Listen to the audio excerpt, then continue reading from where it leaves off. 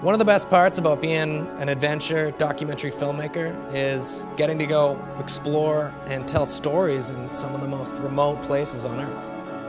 There's a lot of terrain out there. The Alaska Range, in my opinion, is one of the gnarlier places on the planet. You know, you're far north in Alaska. You're like up in the Arctic.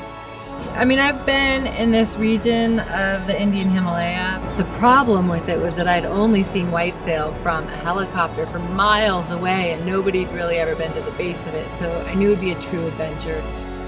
It's a whole new experience trying to ski and get shots up at an altitude like this. Walking like 1,500 meters at home is so much easier than walking like 400 meters here. It hurts. So yeah, we're camped out on the Czar Glacier in the Canadian Rockies. It's one of the most scenic and stacked up areas, you know, any of us have really been to.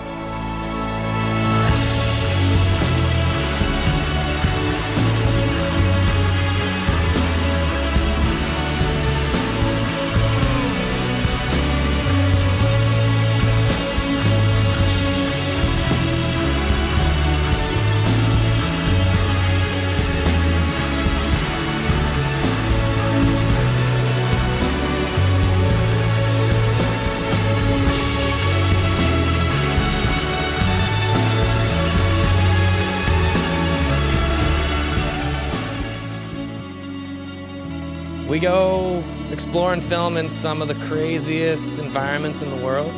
The people we follow are searching for the edge of their personal ability, and we have to follow them there. We go with them to that edge and a little bit farther.